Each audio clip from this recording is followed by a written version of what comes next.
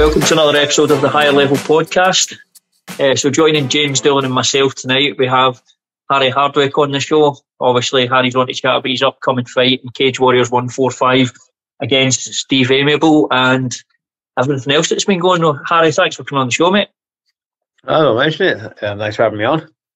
No, I appreciate it, mate. So it's getting rather close to fight night with Steve. It's 4th of November, so I'm presuming the majority of the hard work's been done in training, and it's just a case of, I would imagine, being excited to get to the fight now. Yeah, I don't have a huge weight cut that's much stress really. I'm relatively light for the weight class. So yeah, I had last harder wrestling session tonight. Got a bit of a harder one Saturday morning. But even then, that's not a very high impact one. It's just a last little blowout. It's just ready to boot some cunt in his face. How big a thing is that, no, having that? Because you're obviously guys who are leading up to a fight and then they get to that point, maybe two weeks, maybe more out, where it's just constant thinking about the weight cut and the rough experience that's going to be. How freeing is it to not have to worry about that so much? I'm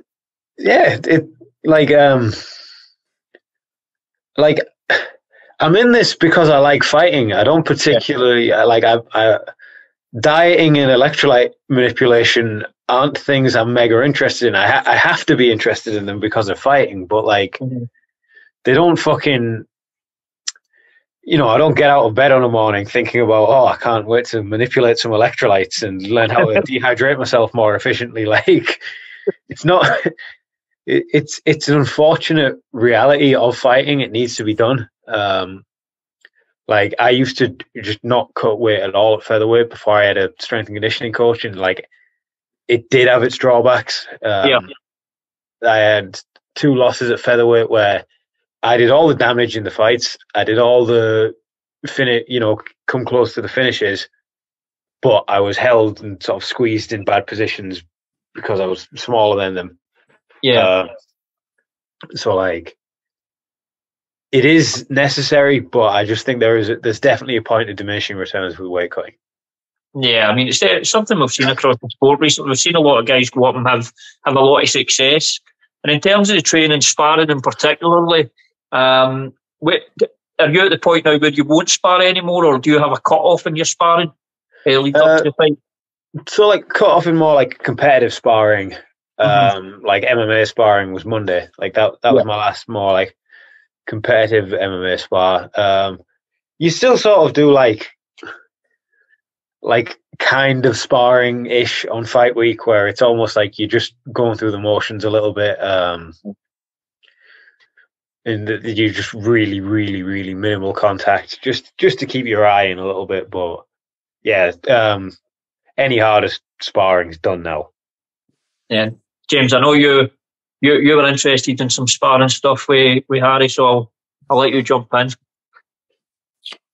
I was just, I know you both guys are travelling about for sparring quite a lot. You've been, I've seen you. I don't know if it was your brother sparring with Jordan, and I know he's been next gen and stuff like that. So it was just, it's stolen off a boxing podcast actually, where a guy called Chris Dixon, he always asks the boxers about where they've sparred with, who they've sparred with, and who's been the best spar they've kind of had. I know you're not supposed to talk about sparring too much, so I don't need details and stuff, but we've obviously had a bunch of guys come up to the gym, feather and lightweights to spar with the guys we've got. So I'm just wondering who's kind of the best guys you've sparred with when you've been travelling about these different gyms. So everyone has different things that they are really good at. I wouldn't out and out say anyone is head and shoulders above, is the best I've sparred.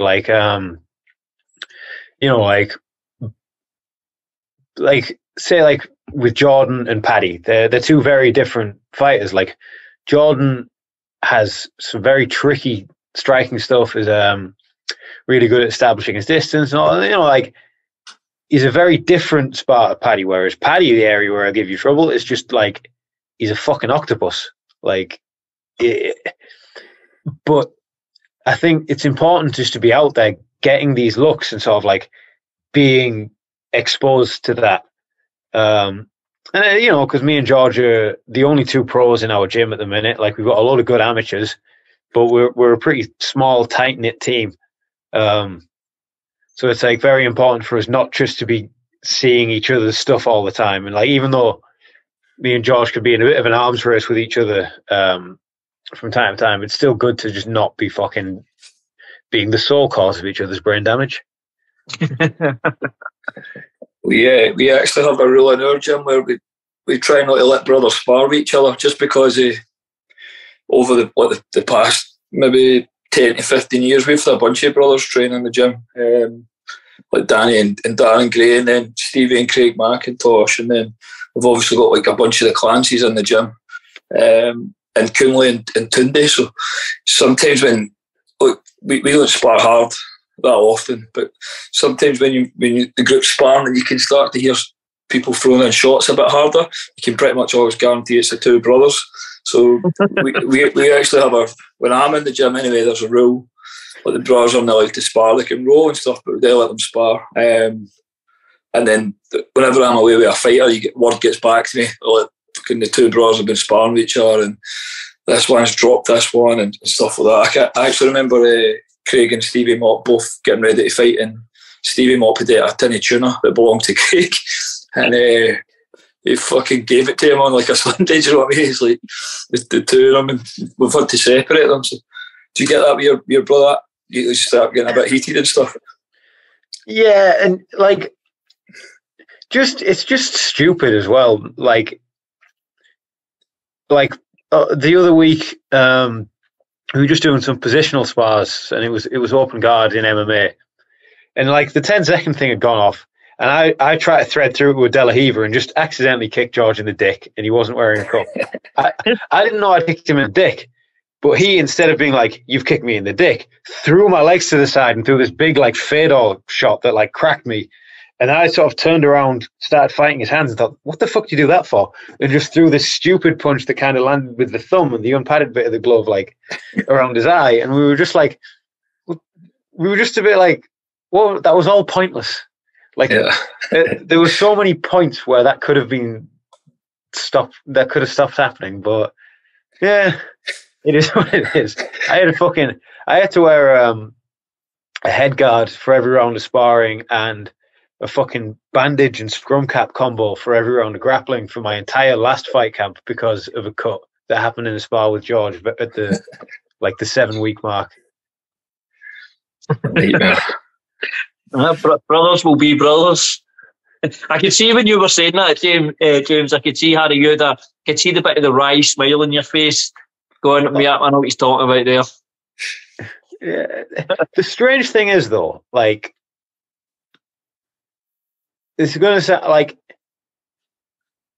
it is probably having a hard spar with George is probably my favorite thing to do. Yeah. Like it's odd. Like, we're not mega opposed to the idea of fighting one another, even though we're fucking like each other's coaches to an extent. It's fucking. I mean, you got to think you've been fighting each other most of your lives anyway. Yeah, like, you just get paid to do it. Give us a couple million quid, we'll have a fight. And I tell you, like, I know us, animosity would sort of build up in the lead up. Like, it wouldn't be anything fucking like overly chatty. It would just get really. I know how me and George work. It would just get really intense, and we would try and kill each other. Like, start fighting with each other at the weir and stuff. But yeah, it's a strange dynamic. Like I said it before on a podcast, like, your siblings are like your first friends and your first rivals. Like, when you add fucking being professionally competitive at having fights into that mix, it always, it's always interesting. But it's also that dynamic. Do you think that part of that that's made you the fighter you have today? Probably. I feel like it's part of the scrappiness in both of us. It probably comes from that a little bit. Because to be honest, I was a pretty timid kid, and I am pretty like non-confrontational and like I don't, I'm not sort of about that, but there's just something about fighting, and I feel like there will be an element of just fighting George for my entire life that has like led to me having that dog in me, or whatever the fuck you want to call it. Brilliant. And let's speak about Steve. So this will be your fourth fight for Cage. Fourth fight, am I right? Aye. Yeah. Fourth fight. Obviously, Steve's a name that's been about Cagewarriors for a while. He's pretty well known in the UK. First off, what's your thoughts of Steve as an opponent, and what did you think of the matchup? And I'm assuming Ian Dean first called you about the fight. No, I asked for it. You asked for it? Yeah. I got offered a fight in Manchester that kind of didn't make much sense, really. Like, George has a belt and I want one. So I was just thinking, well, if Steve Aimable is available, I want to fight him. That will make me like the clear number one contender. Yeah. So yeah, I asked for it. As far as a fighter, he's an odd one, Steve, because he's like he's almost like a if it ain't broke, don't fix it kind of fighter. Like, he hasn't changed much. Like, he started doing more straight punching. Like, he used to throw more hooks, and now he's more just he'll try and hold the center and throw 1-2s. But he's just sort of had this consistent. He's just been like trucking along with the same consistent skill set for forever now, essentially. He seems tough to finish. I genuinely do think Mads Bonnell would have got him out of there had that fight been a 5-rounder like it was meant to be. But yeah, he's a tough one. I haven't got a finish in Cagewarriors yet, and I'm feeling like getting a finish over Steve Aimable will prove a point. I genuinely feel like I'm capable of it. It's like I know I could outpoint him easily. It's just like getting that fucking finish. Yeah. Is that kind of like getting the finish? You just like almost getting that monkey off your back in the promotion? A little bit, yeah. Fortunately, George has got a fair few, which is annoying because before Cagewarriors, I was the finisher and he was the decision guy. And then it's flipped in the past year or so. I need to be fair, it's not even about getting monkey off the back of Cagewarriors. It's more about just fucking, if he's getting finishes, I want one. Is it well that brotherly competitiveness coming in? Did George mention that to you at all? The recent switch around in who's finishing? And he does, but then I just come back with I ain't fighting no Czech stripper. A fucking Czech guy went into Right Said Fred and was like talking about how handsome he is in the pre-fight interview, and you're just like, James, I lost it. That guy. Sorry, I know. Like, this is just my girlfriend works for Cagewarriors as a hand wrapper, and like I don't know if she'd be happy with me telling stories about this, but do you know when like you do the hands are wrapped and you do the grab the wrist test just to test your grip? Yep. Yeah. He gripped that hard, he bruised her. Like, he's just he was just a strange guy. Him, like, Yeah, I'd like James. I'd love to get you to jump in on this because obviously Harry fighting Steve. The implications are a title shot for this. How do you see the fight? I think it's stylistically it's a good matchup for you. You kind of nailed it on the head with Harry. It's almost like he's in his final form. Do you know what I mean? He's the same fighter now as what he was even when he fought Paul McBain. So just going back to that, did you obviously notice that you mentioned about him changing punching a wee bit more straight and holding the centre and stuff like you're obviously consciously aware of the fact that you can see it with you and your brother actually, he's like trying to add new wrinkles to your game. Every time you come out, he's like showing different stuff or different kind of aspects of your game. And a lot of guys haven't got, like I kind of mentioned to you before, I think in passing about body shots when we were talking about something on Facebook once, but there's not a lot of guys that have even added body shots to their arsenal for MMA. They're so kind of set in their ways with what they're doing and stuff like that.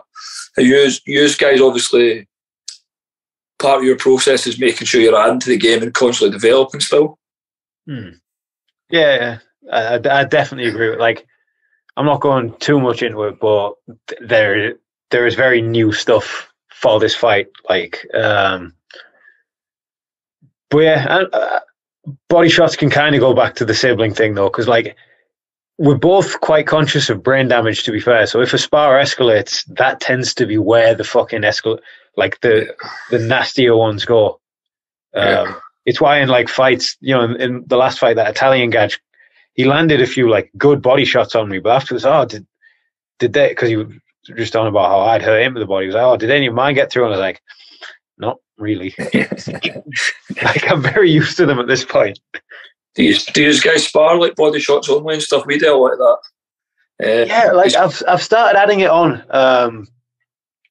So like, say if we've had a big glove sparring session, as like a finisher, I think it could be quite good, because you can just, you know, obviously being careful of hips and elbows and stuff, you can empty the tank and you can get that, like, it's almost like a good blast of fitness and stuff, and you can really fucking like swing and dig in and grit your teeth and all that stuff, which you just shouldn't be doing to your friends' heads.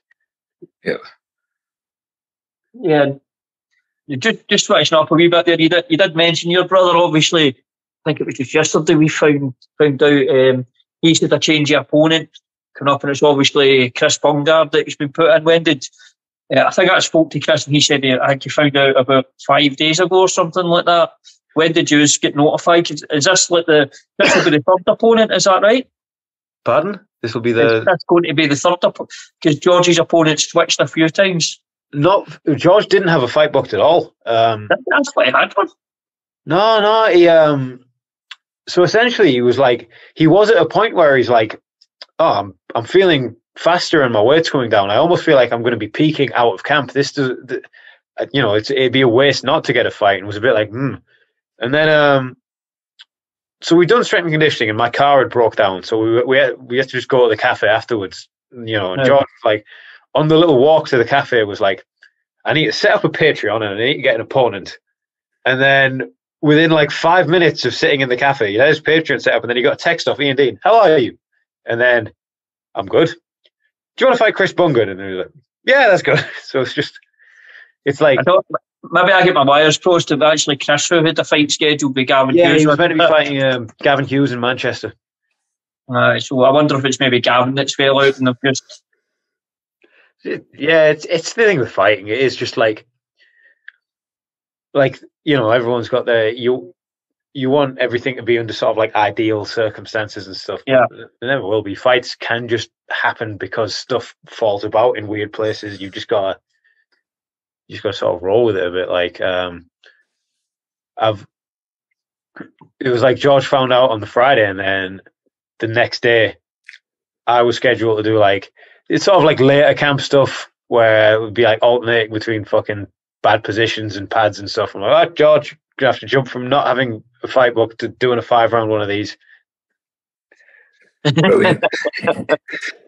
It's kind of weird how things work out. Your brother's talking about, I think I'd quite like to get a fight, and then boom.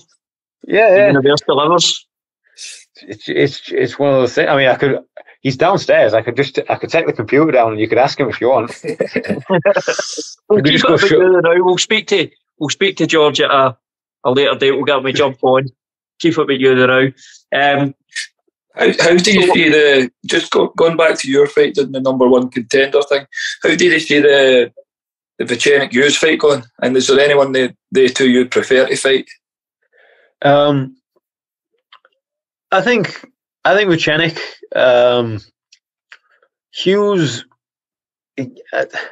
he hasn't fought in a while. I think that's that'll probably be out of his favour a little bit. But I'm one of the people who every time I've watched it have scored the first fight to Vucenic. I just think, although saying that, Hughes did go from he used to be just like a needlessly aggressive swarmer, and then in the Hendon fight he sort of sat back a bit, and I still think Vucenic, but like I kind of don't really like want to call out either of them, because I feel like whoever wins that's not sticking around. They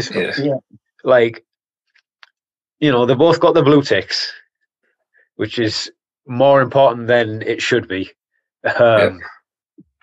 And it's like a big marquee event for Cagewarriors. Unless it's a Vucenic split decision, I don't see the winner sticking around. If anyone wins this fight decisively, I think the UFC will snap them up. I'm kind of hopeful of that, because in an ideal world, I wouldn't mind rematching the Italian guy I fought for the belt. For obvious reasons, I would like 5 rounds against him. Yeah. But yeah, just have to see. Like, again, just how we're on about with George's fight with Bungard going, like, you can't make plans in MMA, really. It's weird, because you've got the sport element of it, but you've also got the entertainment business element of it, and you've got this like scheduling and it's like the amount of times where I've just planned stuff, and it's just not come off that way, and it's just like how it did end up happening was mint anyway. Like, there's no logic to it. I do that sometimes when my guys are fighting. I try and almost play like matchmaker. I'm like, I wonder who we're going to get next. I wonder who will give us next. And whenever you can never pick it, whether it's Ian Dean's job or Sean Shelby's job or Ray Safeway's at PFL with Stevie. I'm like we lost to Martinez, and then I was like, I wonder who we get next. And I'm like, I wonder if they'll give us Miles Price or something next. Then I've got Anthony Pettis next. And I was like, he was fucking the last guy I was going to pick. There's no logic to it. It's and making plans, like you say, is a pain in the arse. There's that mad saying, it's like, man plans and God laughs. It's like that. MMA's like that. It's like, I'll teach you for making plans. Just the way things work out, like you're saying about Stevie getting Pettis there, you thought it was the last person to get. Turns out it was a great person to get, because 2 wins against Pettis is massive, and getting a chance to fight for £1 million quid's not too bad either. Yeah, well, like that. That's just the thing. UK MMA generally at the minute, we've got a British UFC champ, and then potentially 2 PFL tournament winners with Brendan and Stevie. Like, I know Brendan does his camps out and about, but Leon trains just in the UK. Yeah, Stevie just trains in Scotland. Like, it is a good time for UK MMA. Like, right. It definitely is. Right now it's the best. And there's so much talent as well, guys. Even guys that know, but obviously you've got Paddy Pimblett blowing up, but then you've got like Jack Shore out there as well. It's a great time for the sport over here. And do you look too far into the future, Harry? So you've got this fight with Stevie. Obviously, it's title implications. Do you try and not look too far down the line? Like, you're looking to see when the UFC is going to come knocking, stuff like that. It's like, I'll try not to, but I am. I'm just like, I'm pathologically an overthinker and an imaginer, and I just will think down these bullshit imaginary chain of events in my head a lot of the time anyway. But it's kind of like, I'm kind of like, I want to fucking beat Aimable, and then if I can get on the New Year's Eve one and get the belt on the New Year's Eve, and then I know the UFC's coming to the UK early next year, and they could jump into the UFC fight. Like, that would be mint, but fuck it, next year, I'll try and be as vague as I can with, like, I'll have a set goal, but be vague with the timing, and I think that tends to work a bit better. George will almost certainly be, like, within the new year, really. Like, I think he gets a finish over over Bungard, which I just through how Bungard's striking is matched up with George's, I do see another knockout finish. That'll be a Cagewarriors title and three knockout wins in a year. Like George is UFC bound. It's up to me to fucking rise to the top of the fucking stupid Shark Tank of a featherweight division Cagewarriors has, so I can join him. Aye man, you and George is the divisions he's in 145 and lightweight. The featherweight one at Cagewarriors is pretty stacked. It's really strong. I will like it. I would say it's probably the best division in MMA outside of the UFC, really. Yeah. Like PFL, to be fair, I need to do a bit more like watching a PFL. So it's like I kind of keep track of the UK fighters who are on it. But Cagewarriors featherweight division it is ridiculous. It's better than a lot of UFC divisions, like heavyweight. But then, James, you've had the opportunity, obviously, with Stevie been in there, and I know they're looking at other guys with you, so you've got a chance to get in and see how PFL runs. And because some organisations are, I've not got it, well, you go to them and you're like, I'll be at Bellator, we're murder at times with how they've done things. But PFL, they seem to be doing things right. I think that they just announced they've just signed Dominic Wooden the day off a lot, actually. So the good thing is there's another outlet for guys to get paid, like actual decent money. And then I think with the setup at PFL through the European series, if you do well on that, we'll move you into their global show, whatever the fuck they call it, which is the fights in America and stuff like that. I think they're planning on like 30 events next year, for what I see. And they've definitely got their eye on more UK fighters, because they were speaking to us about Dylan Took and Mark Ewan, obviously, and just telling us to keep them busy. But it's like you said earlier, it's exciting times for UK anyway. There's going to be multiple different outlets for guys. Obviously, the UFC is always going to be where everybody wants to get to and stuff. But it's good for these guys that they can maybe go through these organisations and get to fight like Americans and Russians and international level guys, and also get paid for it. Yeah, like PFL, because obviously, just out of interest, I've checked whatever. When a state actually releases the salaries, not those fucking those memes Jack Slack boots off about where they've got the yellow writing just making up whatever the fuck people get paid. But yeah, PFL, like, it seems like good money, like, so, and there's like guys jumping ship from the UFC to PFL. Stevie did, fucking Shane Burgos has just went. Marlon Moraes has, for some reason, kept fighting. He's came back for the death. They've dug him up for Shane Burgos. He's on the same card as Stevie in 29 days. And I was like, oh fuck, they're bringing him in for Shane Burgos to Murder in New York.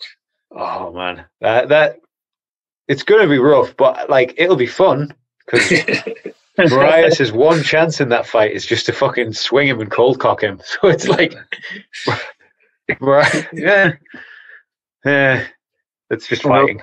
Well, you never know. It's a strange old sport. He might pull something out the bag, however unlikely it may seem. But yeah, it's definitely an exciting time for UK and globally. You know, you just look at the talent. I mean, you guys see it all the time. The amount of talent that's out there now, and the talent outside the UFC, the level is absolutely incredible. Just again, like you're saying about the featherweight division in Cagewarriors, a great time for the sport. Yeah, definitely. It's like an amateur as well. Like, I do feel like one thing that is stifling amateur MMA a little bit at the minute is the fact that day before weigh-ins is the standard, which means the select few who can train like pros and do pro weight cuts and stuff are a big advantage there. And it also, like, because weight cutting offers it does offer an intrinsic advantage. it kind of like limits the amount of fights someone can have. You know what I mean? Like if someone's, weight cutting is fucking, it's damaging and it's dangerous, and like you can't really do fucking 5 or 6 big weight cuts in a year. But I think if amateur fights were just same day weigh-ins, like they were most of my amateur, I think all of my amateur fights were same day weigh-ins. It was mint. You just rocked up, you fought. If your shins were fine and everything, you could fight another couple of months later. Maybe even the next month. Like I do hope it switches to same day weigh-ins for amateur. I think it kind of promoters, it kind of helps having it day before, so I think that's why they might choose it like that. We had a bunch of guys on the IMAF thing, the Four Nations, and it was on the day, obviously, and the weighed in every day, and then we just had Lorenzo Parenti on the Cagewarriors Academy show in Wales, and it was the same day. It made a massive difference. See the guys training, like you were saying about cutting your sparring back, maybe 10 days, 2 weeks before an actual fight. These amateur guys would still spar like the week before, the Friday or the Saturday, and because they're no weight cutting and drained, they've got more energy, but the quality of their training right up to the fight was much better. Do you know what I mean? They're not sitting in a hotel fight week fucking starving and calculating how many calories they can burn on a treadmill to eat dinner. Yeah, and it's like a lot of amateurs are younger people who are in their formative years. Like by forcing them to like deplete themselves like this, a lot. Well, I feel like I kind of did with Muay Thai, because I did Muay Thai first, and it's like I sort of did weight cuts for same day fights. It was kind of stupid, but it's just sort of the culture of it a bit. But like, I feel like the big reason me and George are a very different build is because during my formative years, like 16, 17, 18, 19. Well, I think I started MMA at 18, but like during those years, I was like doing Muay Thai and doing like fucking needless amounts of running and all this stuff. Whereas during those years, George younger than me, we'd started MMA by then. George was wrestling people. He was wrestling fully grown men. And I feel like that sort of is like the catalyst of it. Then there was also George dislocated his elbow and got some horrendous scalp infection where his like hair fell out. And then he didn't do MMA for about 18 months to 2 years and literally just did fucking handstands. Like, you'll have to ask him about that. But yeah, he got like one of the rarest fucking skin conditions you can get. Like the dermatologist who's seen him said he'd been working as a dermatologist for like 30, 40 years and he'd maybe seen like 40 cases of it. Folliculitis to Calvans. So was this like we'll definitely need to speak to George and get him on before his fight. Was that like an infection or something like that? Or yeah, so like not to go into too like boring detail, but there was like a fucking nuclear strain of ringworm was going around the gym at the time he dislocated his elbow, and it was one of those where like fucking we were having to like be telling multiple people, you can't train. And then he dislocates his elbow and he sat in his sweaty rash guard in a hospital for like 6-7 hours in A&E. Then gets just like literally like fucking Dalmatian level of fucking spot of ringworm on his back. And then I'm not sure if it was a fucking just the immune system in his skin was giving up, or it was an autoimmune response or something, because he had to be treating that so much. But then like just this totally separate issue formed in his scalp. And then like he ended up like, it looked Resident Evil as fuck. Like he had fucking just like blotches and shit in his scalp. And then when that went away and his hair grew back, it grew back curly for ages. Well, we'll definitely need to speak to George for his next fight, but obviously we'll wrap up on that. And obviously, Harry, so it's 4th. Is it the 4th of November? You're fighting Steve Aimable, and that's Cagewarriors 145. Listen, mate, thanks very much for coming on the show. We appreciate the time. Thank you. No worries. I enjoyed it.